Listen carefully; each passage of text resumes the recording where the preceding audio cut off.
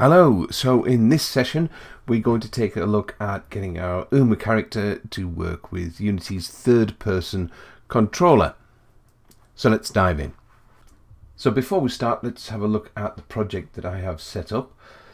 So first of all, this is using the URP template. So this is the Universal Render Pipeline, which is not standard for URP, but I'm going to show you how we can very easily get around that.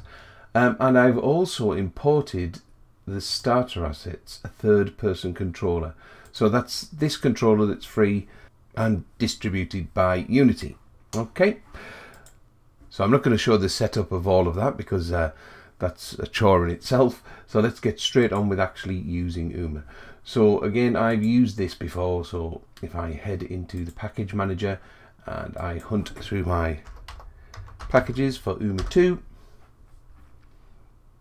there we go. Unity multi-purpose avatar. So I'm going to import that into this project. So once that's done, you should find your URP folder sitting in your project. Okay, so we've now got the third person controller and URP in our project. So let's head off into the third person controller itself and open up the scene, which is called Playground. Just let those shaders compile. And there we go. So if I scooch around here, you can see there's our character, there's our playground.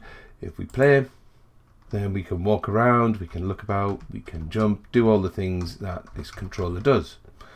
Okay, so let's have a little look at what we've got here in our player. So we start with the player armature, and that's got all the scripts on that do the controllery stuff. Okay, and inside we have a player camera route, which is something this controller uses. However, in here you can see something which hopefully will be familiar.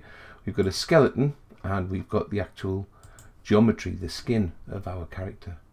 So if we do what we did in part 1 and open up our URP folder, we should see in getting started we need our URP glib to be able to generate URPs in this scene. And if we drag in an URP dynamic character avatar, let's just pop them there. Straight away you will see that this is trying to use the standard render pipeline. So that's what URP does. It works with the standard render pipeline by standard. So we'll fix that in a moment, but let's have a look over here at the structure of our URP. And again, it's a game object with a skeleton and a skin inside. So it's almost exactly the same structure as we've got here. So all we need to do really is put a dynamic character avatar on this armature, and that should generate these two items for us. First, let's sort this URP problem out. So first things first, really easy to do. Let's get rid of this dynamic character avatar because it'll go berserk while we're doing this. So we'll delete that. So if I head up to the URP menu and I go to the SRP option and say I want to convert my URP project to URP. If I hit this, it will ask me, do you want to continue? I'll say yes. And then it warns me that I need to run the Unity converter as well.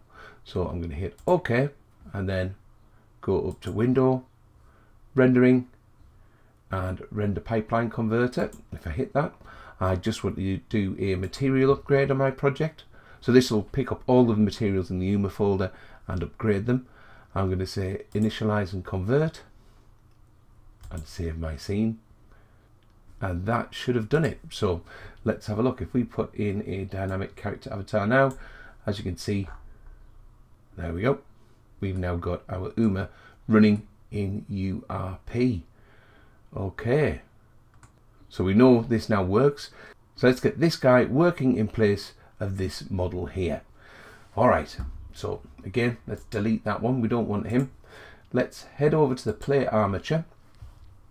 And inside here, we're going to destroy the geometry and the skeleton that already exist.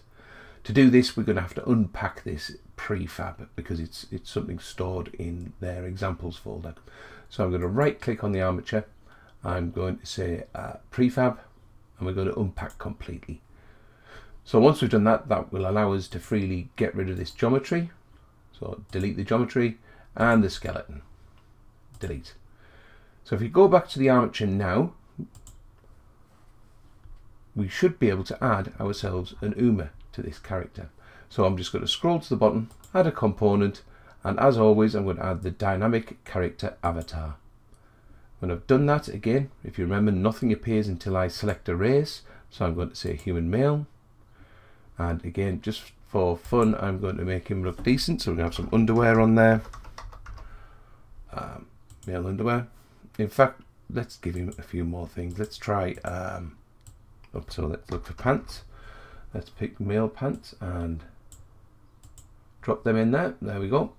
Let's look for a shirt, and we'll have that one. Lovely. And finally, let's give him some hair. And oh, this looks a good one, the male slick hair. And smashing. So the last thing is we need to tell UMA what animator controls to use. Now this is already set up here. We've got the starter assets, third person. So down in our UMA dynamic character avatar, let's go to the race animation controllers, and it's already picked that up automatically. So I shouldn't actually have to do anything else here. So if I press play,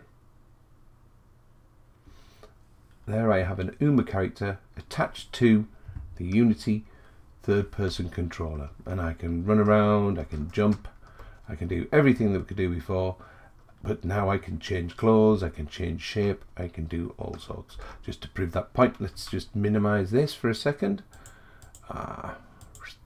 and we will grab our player and make that essential upgrade of making his arms huge.